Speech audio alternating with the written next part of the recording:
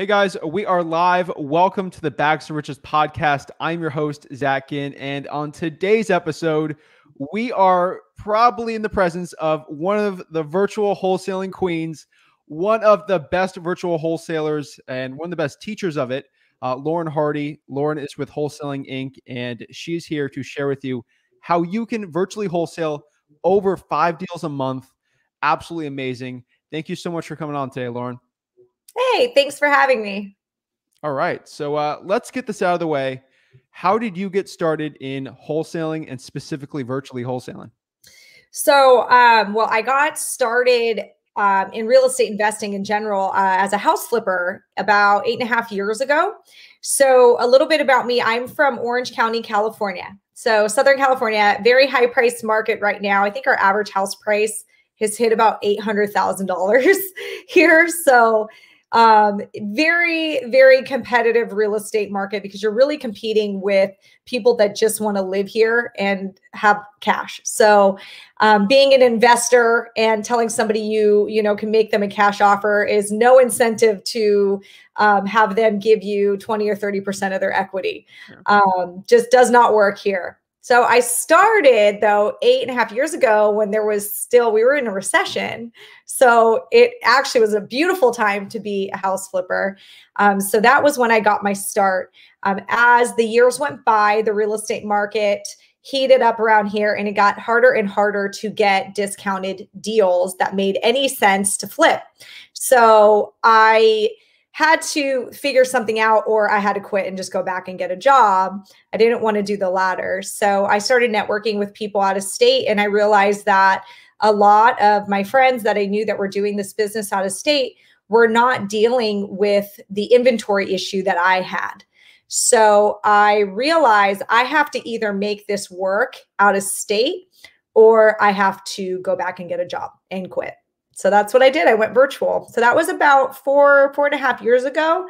I started going virtual. I went to Tennessee first. And then I went to Oklahoma. Now we're in about 4 different markets. So it's been Don't reveal them yet. Yeah. You want people to flood them. Yeah. It's been a bit of an evolution. And we were just talking, we tried Port St. Lucie for a minute just to see what it was like. And I wouldn't say we gave up per se. We just had a hard time finding a JV partner to work with. So we need to talk more about that. Yeah. I mean, Port St. Lucie is crazy. It's a lot of older people, but I can go forever on it. I mean, there's so many virtual wholesalers that struggle there and then some that do well, but yeah, your story is absolutely amazing. I think it's really cool and it's really inspiring. So I really wanted to break it down. But what I really wanted to break down with you is you have a virtual wholesaling business. There's a lot of other virtual wholesaling businesses out there. But really the reason why I liked your virtual wholesaling model is because I think you said once that you haven't talked to a seller in like 2+ years. I mean, that is something I think a lot of people find really attractive. So can you explain how you sort of delegate the virtual wholesaling? Because it's one thing to virtually wholesale yourself, but there's another thing delegating that task for you're basically hands off. Well, I always went into this business knowing that I needed to scale because my primary goal was time freedom. I was willing to give away some of the profits of my company to not have to work very much. That was sort of my goal, is to work less. So I'm a mom of 2 kids. I'm a single mom. I've got 2 young children. So it was very important to me that I could be there for the important moments of their life. And I didn't want my phone ringing all the time with sellers calling me. And when you're working that acquisition role, talking to sellers, like you have to be able to jump on the phone right now to lock up the deal. Like there's times where a seller will call 2 o'clock in the afternoon and they are ready to sign right now. And if you are not the one answering their call, they're going to pick up the phone and call another investor. And I knew that. So I knew going in, I was going to have to hire somebody to be that person for me. So I very early on started with just kind of replacing myself as quickly as I can in the different tasks of this business. So the first person that I did hire was someone that could just be available Monday through pretty much all week, actually. But Monday through Friday, primarily business hours, that they could just be available and pick up the phone and talk to sellers and do that acquisition role. So that was the first person I hired out. So yeah, that's why it has been a very long time since I've talked to sellers, because it's always always that person. And I've just been really lucky that that person stayed with me. Wow. And now he actually works dispositions. That's who you've met before. Okay. He works dispositions, and he's been with me for 6 years. So I got lucky on that, you know, having somebody that's been, you know, loyal with me by my side the whole time as well. That's amazing. And was this person, are they actually in the United States or are these VAs? No, he's local in California with me. Nice. Sweet. Yeah. So basically, I mean, you've scaled up for a pretty good operation, and it's something that a lot of people like, but really let's bring it back to like a bigger picture here. So with your virtual wholesaling, what is your primary like marketing strategies for it? And most importantly, how much are you really spending for a deal virtually wholesaling versus the average person doing the physical stuff? I don't really have, you know, exact numbers because I am only virtually wholesaling. So I can't tell you. I don't have a model to compare it to say, and if you were in your local market, you spend this. I have to guess the same. Honestly, the only extra expense that I spend and that anybody would spend at first, it would be a JV partner. So when I go into a virtual market that I don't have a buyer's list in, I go into it trying to form, you know, some kind of partnership with that JV partner, with a JV partner. And it would be someone like yourself, right? So say I was like, hey, I want to go into Port St. Lucie. You know, would you want to partner up on some deals? I'll do all the acquisitions. I'm going to bring you this contract. It'll already be signed. You have to do the disposition side. So show it to your buyers, let people in, meet the seller, take photos, whatever you need to do to sell this house, you know, and we'll split it. So at first it's going to cost you that split, right? You're going to have to share your deal. But that's okay, you know, because you're also doing half the work, and you probably would have, if you were doing all of it, like you would have had to have somebody on your team doing dispositions as well, probably. So, you know, I mean, I would say that might be, an upfront cost to expect at first. And then we have gotten to a point, in the markets that we are more, like I would say that we've been in for a while, we have, I call them runners, which basically is an errand runner. And I just coined this term, a runner. So a runner is just literally somebody who just runs errands for your company. So they do the showings like to the buyers. They take the photos, the initial photos. They do like kind of the initial photo inspection and photo videos and send it to our disposition guy. So we pay runners like $20 an hour. Honestly, like on one file, maybe it's under $100 in runner fees. But those are the deals that we have like a robust buyer space. So we don't need the JV partner. I recommend everybody at first go to a JV partner in a new market because you don't know what you're doing. Like we talked a little bit before the show, like every market is so different. It's very hard when you first go into a market. Like you might think you have a deal and the local JV partner is going to be like, no, that street is like that one bad part of town, you know, because whatever, you know, but how would we have known that? We don't, you know, we don't live there. But on paper, it looked like it was a good deal. It looked like, you know, we had it at a good discount. So JV partners are really important at first. You know, the JV partner usually is stoked because it's good for 5 to 10 deals just falling on their lap that they get to move. So I always recommend first go in it that way, being okay that you're going to give up some of your profit because what you're going to learn is worth it. It's going to cut your learning curve in that market. And then organically kind of building your buyers list on the side, you know, find a runner. Finding a runner is so easy. You can do it in like a day. So yeah, those are just some of the little extra expenses. Whereas if it was in your backyard, yeah, you wouldn't really need a JV partner unless you really wanted to bring one on. You wouldn't need a runner. But it's very negligible if you think about it. If you've got the buyers list already in, it's negligible. All right.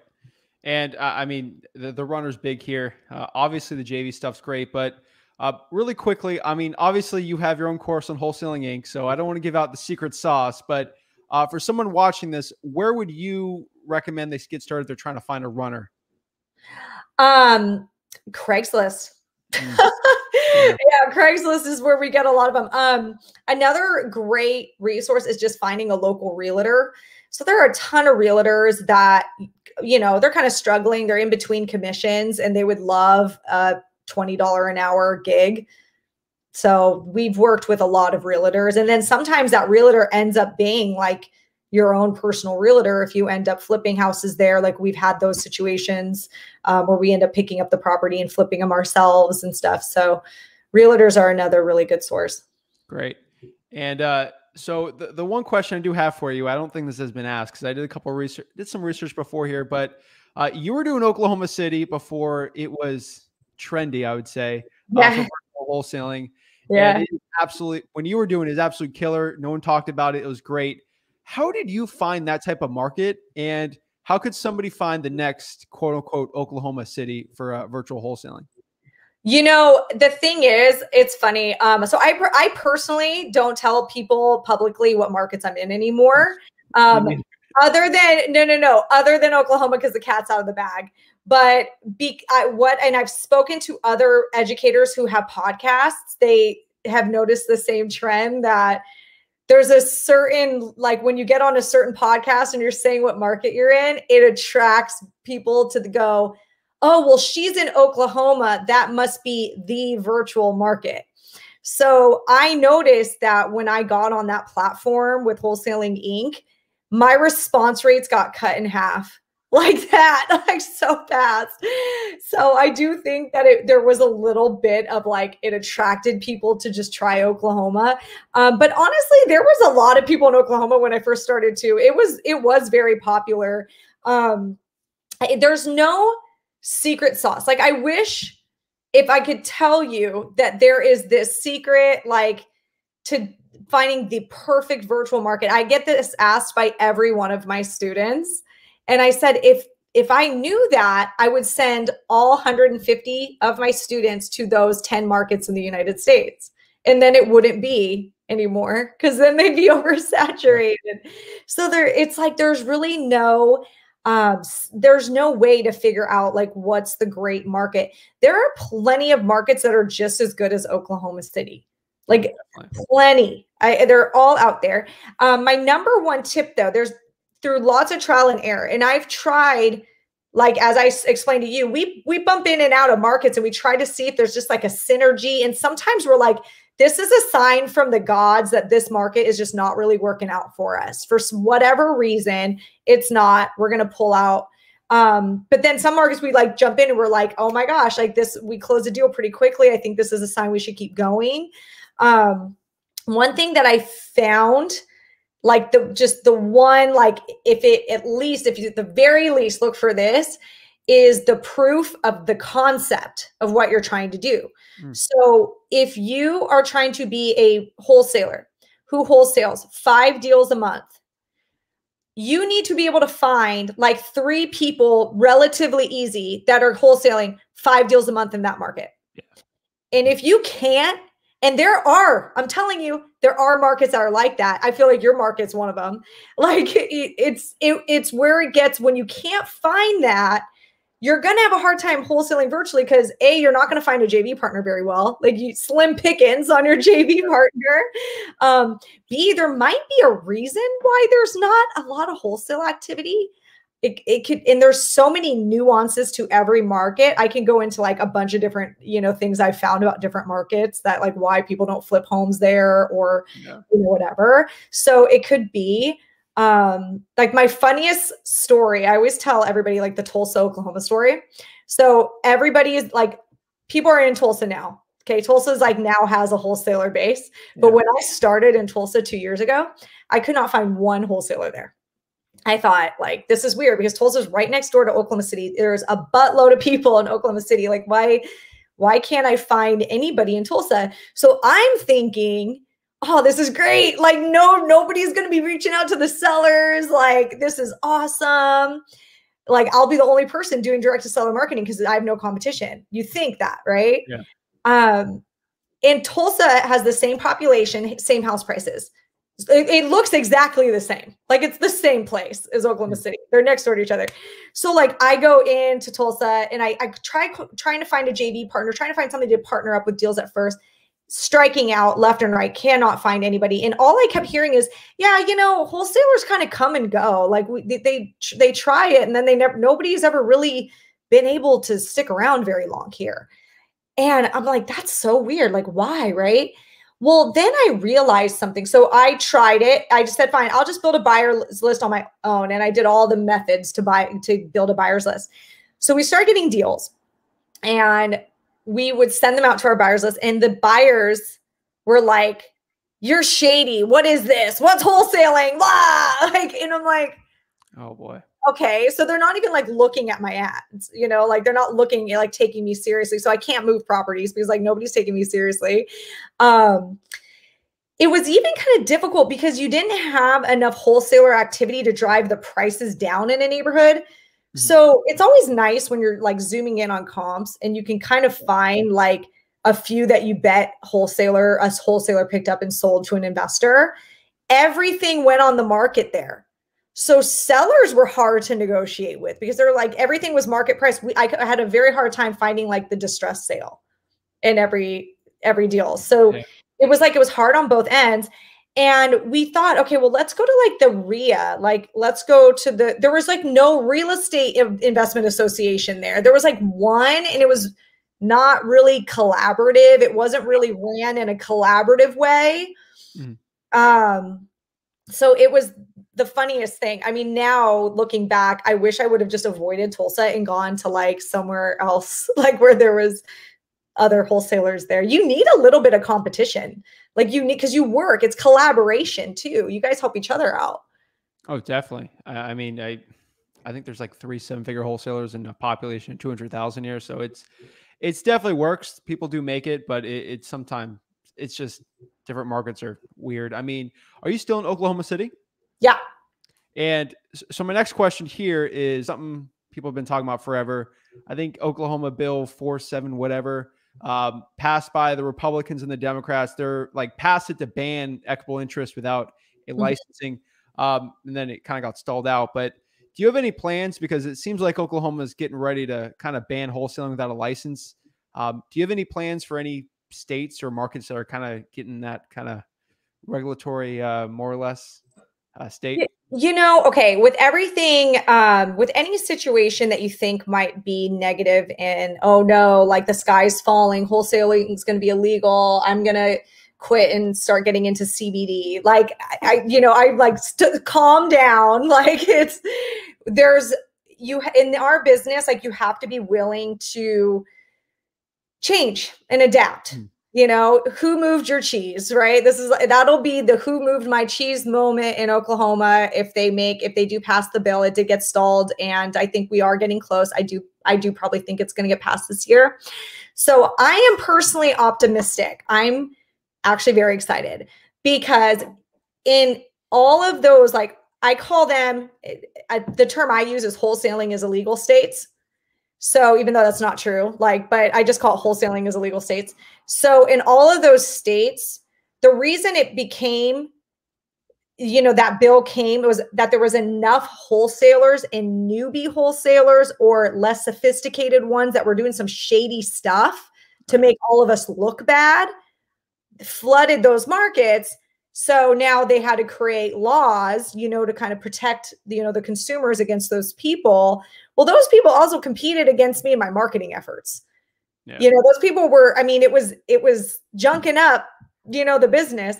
My thinking is there's going to be a nice purge where you're not going to see as many of those people. So I'm going to have less competition. Now I have the means. I can raise private money. I can buy these homes, close on them myself if I have to, and sell them that way if I have to. I'll just get into wholesaling, which I'm totally fine with doing. But there's a lot of people that in Oklahoma, like that I can think of, like they won't want to do that, and they'll probably just move into doing something else. Maybe they'll get their real estate license and become a realtor, or I don't know, work in the CBD industry. I don't know. And so can you explain CBD for people that don't? It's a joke. It's a joke. Oh, okay. Like marijuana. Everybody, I feel like Oh yeah, okay. like people are getting into CBD. Like everybody's in CBD right now, and I feel like it's like the trendy thing. Like, Yeah. it's the next thing, that people are jumping on. All right. And my next question here is this is also live in the Wholesaling Houses for Real Facebook group. So we got thousands of people on there. We got a lot of people from Australia, Europe. I got some people from Trinidad and Tobago on here, like a lot of international people probably tuning in on this. They're pretty excited about this. Do you have any like students that are international, and do you have any tips for those people trying to do virtual wholesaling outside the country? Yeah, I do actually. I've got one of my faves is Vincent in Spain. I've got a guy in India. I just talked to a guy. He's active duty in one of the Middle Eastern countries. Can't remember which one he said. I have a lot of international students. So yeah, they make it work. I mean, with cloud-based phone systems, you can do anything. I mean, you can make it look like you're from anywhere. You just get a cloud-based phone system and you can, pick your area code. So they just work off the cloud-based phone systems. But yeah, we've got a lot of internet. In fact, I have international VAs that talk to sellers. Oh, so my virtual, I have VAs that are from Mexico, and they talk to sellers, and so it's very possible. All right, sweet. And then we got who we got? Warren Clark from Australia. Sweet, sweet, sweet. Oh, we got someone from Canada. Sweet. So next question is, can you explain some of the systems that you're using for your virtual wholesaling business? I know I kind of got this question on my DMs. It's kind of weird, like last minute, but what are your systems basically from front to back? Like what are you using for texting, cold calling, management of the VA, stuff like that?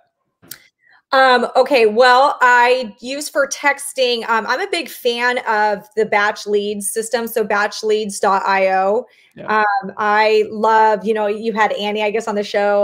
Love the guys there. Love Annie, good friend of mine. I really am obsessed. I know this, like, I have to just always drop this, is I'm obsessed with the batch lead stacker. Like, I think that thing just changed my life. I'm obsessed with it. So, I always have to like give them props on that tool. But I use the batch lead system for texting as well. I use, this is actually funny. We've been changing up our phone systems today. Wow. If there was a way that we could put all the functionalities of CallRail, Mojo Dialer, and call tools like all together, that would be the perfect system. If anyone can get on top of that, please like let me know and develop this system. Because the call systems all have like some softwares like have a few things, right? And then like some are like have more, but missing the ones that the other one has. So the call system thing is tough. I use CallRail to get my phone numbers. I buy all my phone numbers and I store them with CallRail. I like to think, people go, why do you need CallRail?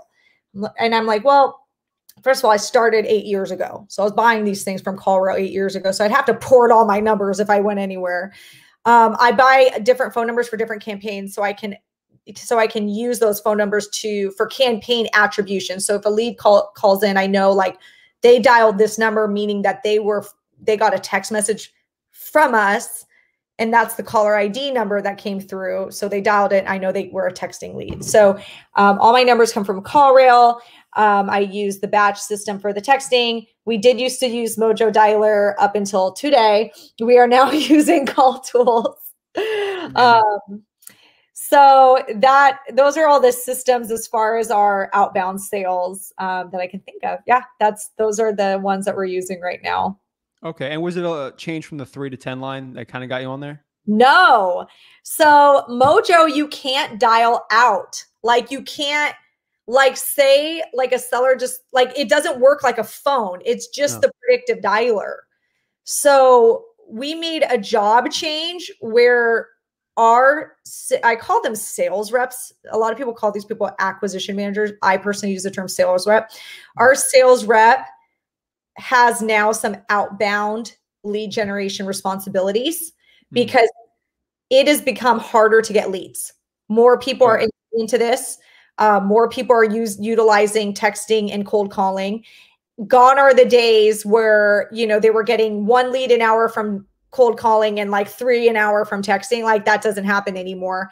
When I had one person do both the texting and the cold calling at the same time, they were getting 1 lead an hour doing both of those efforts. I mean, it's gotten cut in by, in 4. So I now have our sales reps have to cold call a little bit, have to text, but they also have to pick up the phone and call their lead, like qualify them and call them back and follow up on the offer. So I was like setting them like Mojo, and then they're on this other thing called Just Call for their soft phone. I was like, oh no, they can't have 3 different like areas where they have to pay attention, too much. So, so I have that, that's why I went to call tools, because call tools actually you can dial out too. Yeah. So that's beneficial. Oh, definitely.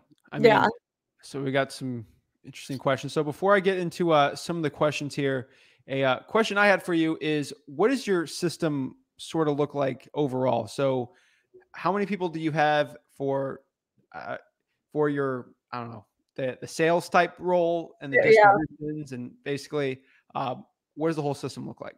So we've made a revamp this year, and it was because of the lead flow issue. It really hit us about quarter 3 a bit, quarter 4, like election time, where our leads, we were just having a very difficult time getting leads in from cold calling, from texting. So that I had to turn up getting leads. So I made the decision to kind of combine that role. Like instead of just having one person that texts all day and calls all day, I've now made like the acquisition team has to do that too. Like they have to get help with lead generation. I actually recently just hired a few more. So like today, so that's why I was doing all the call tools stuff today. So we right now have a team of 5, but that's very, very new. We used to have just 2. We hired 3 more because guys, quick tip, like when you hire people, it's a very good chance that 1 or 2 are not going to work out. So I now only hire in bulk. I don't hire just like one person. I am like, or like some people take the idea of like always be hiring, kind of like just always be like having always interview, always like look for talent. Some people do that. I like personally took the opportunity to like just kind of look for 3 people, knowing that maybe like 1 might quit or maybe even 2. So I'd be really happy if the team just stayed at like 4, but for right now we have 5. Cold calling and texting as their lead generation. They're doing some outbound sales. And then when they do get a lead, they do have to work the acquisition side. So I've really kind of simplified acquisitions.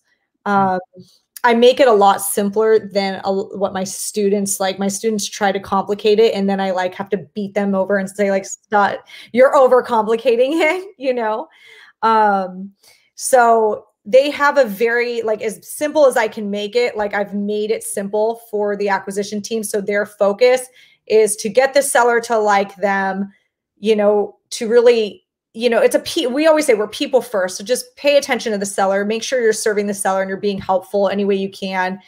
And pricing, we have a spreadsheet that they use, but we have somebody that I call underwrites their deals, which is our disposition guy.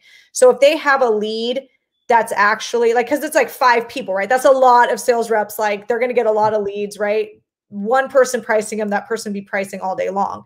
So we have kind of guidelines, like, so they know they're going to throw a price range out to the seller to kind of see if the seller's in these brackets. Yeah. Right. Like, and they're wide brackets, but that's going to knock off 50% of your calls.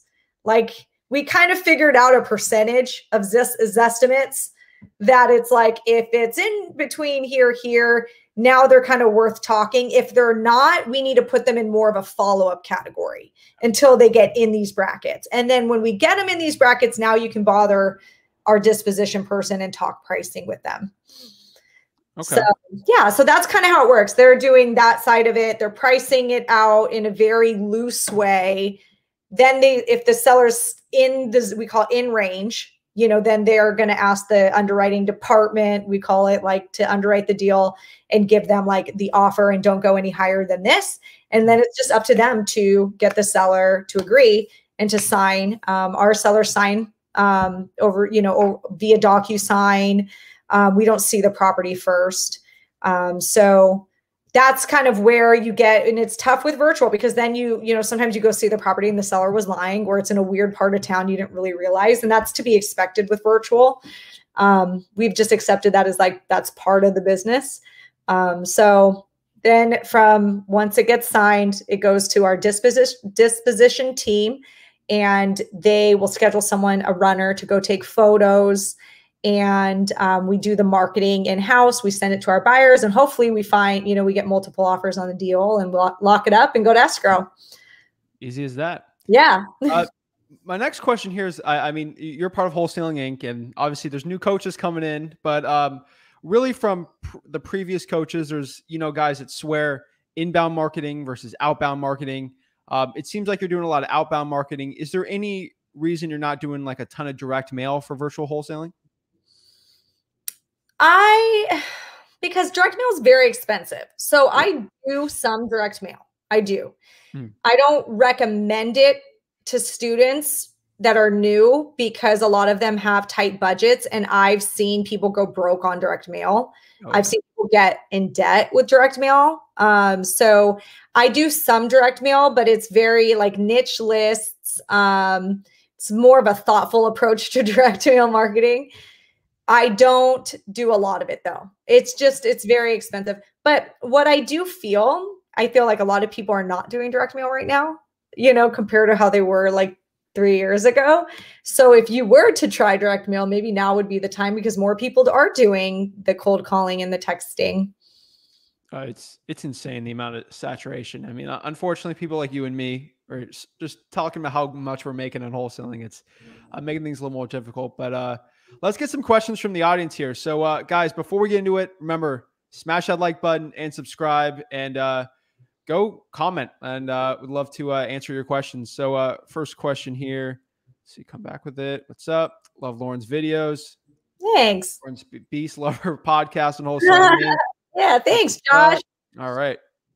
Thank you, Hawkins. All right, so let's see here. Questioning wholesalers out here. Really, let's see. We got some. Oh my gosh. Okay, so pretty important question right here is Gary asks, if the seller's elderly and cannot DocuSign, how do you get around that physically, or do you physically send the contract? Okay, so for sure, we get this all the time. Or sometimes we get sellers that are just like, listen, I agree on price, but I want someone to come here to my house. Like, that happens. So we send a runner, and our runner will literally print the contract out and, hand it to them. If you don't have a runner and you're like in a pinch, there's notaries. Like, I think, what's it called? It's there's some kind of notary. Like, notary. Is it 1-2-3 notary? I'm thinking that's who I use. Notary. Like, I've done it before where we've just sent a mobile notary down. Okay, sweet. And then basically it's pretty easy. And then is there any specific contracts that you use for virtual wholesaling? Like, obviously Oklahoma is different than Georgia. Do you have to change your contract for every state you do? Personally, in the states that I'm in, no, but I do think that there's some states that require some disclosures. Yeah. I'm just not in them, so I wouldn't know. So I advise to everyone, make sure you review your contract that you plan to use with an attorney, so that way your contract is legal in the state you're working in. Sweet. And then John Bates says, what skip tracing service are you currently using? Batchleads.io or Batch Skip Tracing, same company. Yeah. Yeah, they're great. Sweet. And then let's see here. And then Mincy asks, basically, where are you getting your lists? My lists. Okay. Yeah, I didn't talk about that. I'm loving PropStream. Always liked PropStream and ListSource. I've used ListSource from day one. But now you're just getting such a better deal on PropStream for the data. So I'm using ListSource less and less. But yeah, so definitely PropStream. I mean, you were here 4 years ago. I remember when I first started. The Wholesaling Inc. list source pricing was It was four good. years ago. It was the most amazing thing ever. Yeah. But yeah, that PropStream's pretty good. Yeah. Mark says here, love the content. Did you find the conversion rates are higher if you have an agent locking up the deals for you? That's a good question. Depends. So certain market, okay. Everybody thinks like when they start getting this idea of having like agents list the contract on the MLS, if that's what I think that's what you're referring to is having agents list your contract on MLS. So a lot of people think like that's going to max the value. And what I've found in practice is it's not necessarily true in every market. So first of all, if you want to take on this strategy, you want to make sure it's legal. It's legal in your state. Their MLS allows it. Make sure the agent's asking their broker if it's okay, whatever. But saying that let's pretend everything is legal and okay and kosher in the state you're in. I've had an area where my buyer's list is actually better than the MLS because if the MLS, I have to pay the realtor fee. Where my buyer's list, I could have sold it. So, and not paid the realtor fee. So I've had that, but then I have other states or other areas, Tulsa, like the Tulsa example, where listing my contracts on the MLS was my only option. Like, and that's how we started in Tulsa. And we've slowly like gotten away from having to do that, but it's still something we do from time to time. Definitely. I mean, the agents they're hit and miss sometimes, but my question here is, I get asked this question all the time, and I'll flash a virtual wholesaling check all the time, and people still think virtual wholesaling is a myth. You can't do it. My question for you is, in your business for the past 8 years, what is the largest and smallest virtual wholesaling deal you've ever done? It has to be virtual. Yeah. Can it be like, it has to be wholesaling? No, no flips or anything. Okay. I wholesaled a lot for the total fee was like 64,000. I think that's the best one.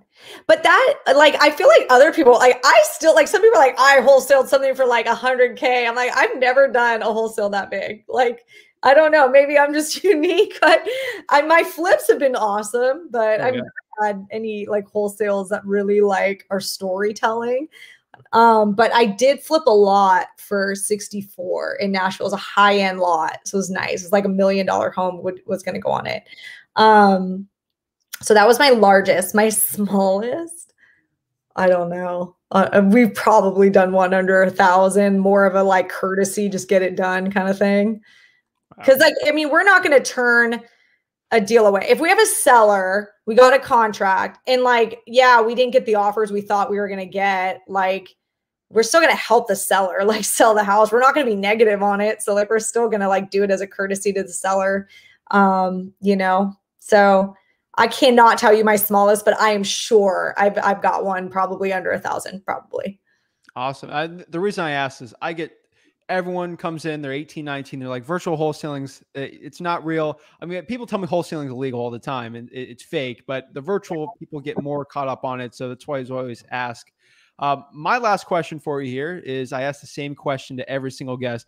So I started wholesaling 4 years ago, $300 at the age of 17. And I asked this. So if you were in that situation, you were 18 years old again, you had $300, what would you do to become the next Lauren Hardy? Ooh, you want to know what I did? Because I didn't even have $300.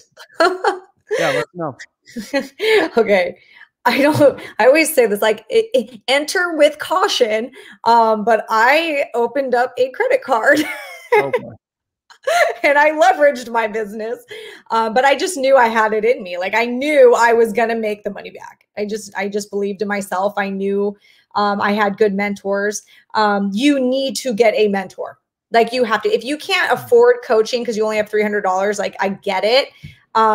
You need to somehow get a mentor. Like there's plenty of people out there it's hard right now because of COVID. Like there's not as many in-person real estate meetings, but I remember when I was new, I went to every real estate meeting in my area and just made friends.